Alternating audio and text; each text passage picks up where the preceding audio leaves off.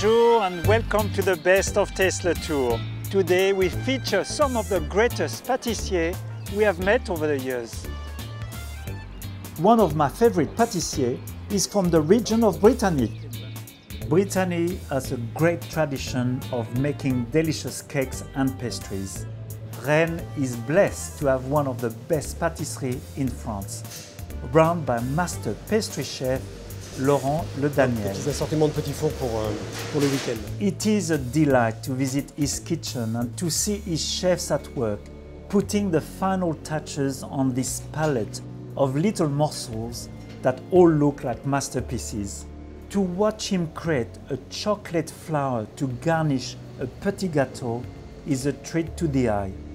Now I understand why he was awarded the title of one of the best pâtissiers in France as a 29-year-old. Laurent also introduced me to a little breton cake I had never tasted before. Alors, le parlementin, c'est une spécialité que j'ai créée il y a environ une quinzaine d'années maintenant, qui est composée d'un petit biscuit aux amandes, d'une nougatine et d'une compotée à base de cidre. It's delicious. So tender, the apple and the cider comes through. Très bon. Every family in Brittany knows how to make crêpes. First, I place 1 cup of plain flour in a bowl, making a well in the center and drop in an egg. I mix a little milk with the egg, then slowly incorporate the flour, adding more milk to obtain a smooth, creamy mixture. Then I heat some batter in the crêpe pan, then mix the warm batter into the crêpe mixture. Next, I pour enough mixture into the pan to thinly cover the base and cook on both sides.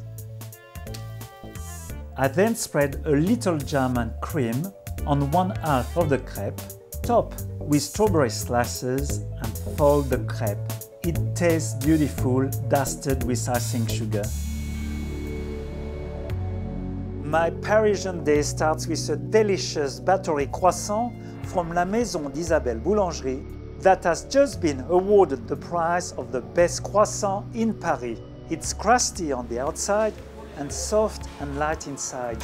The popular newly opened pâtisserie of the Meurice Hotel is run by Cédric Grolet, a skillful young pâtissier, and his head pastry chef, Johan Caron. Bon, bah, Cédric, déjà, c'est un grand créateur. Déjà, c'est le chef le plus créateur que j'ai connu. C'est quelqu'un qui partage son savoir, il partage sa notoriété, il partage la joie de vivre qu'il a tous les jours. Cédric's most famous creation is the look-alike Rubik's Cube cake made with 25 cubes of exotic sponge biscuits. Sur une table, tout le monde peut prendre un petit Rubik's, les enfants peuvent jouer, peuvent faire tourner. The chefs make classic Parisian cakes like Paris-Brest with pistachio and an attractive pear tart bourdaloue. They have created a range of gluten-free trompe-l'œil petit gâteaux looking like fruits or nuts. Today, there is hazelnut, grapefruit and a tempting-looking passion fruit. C'est intéressant parce qu'on a vraiment le goût du fruit de la passion. C'est délicieux. Tomorrow, on our Best of Taste Le Tour, we celebrate the great specialities of the region of Alsace.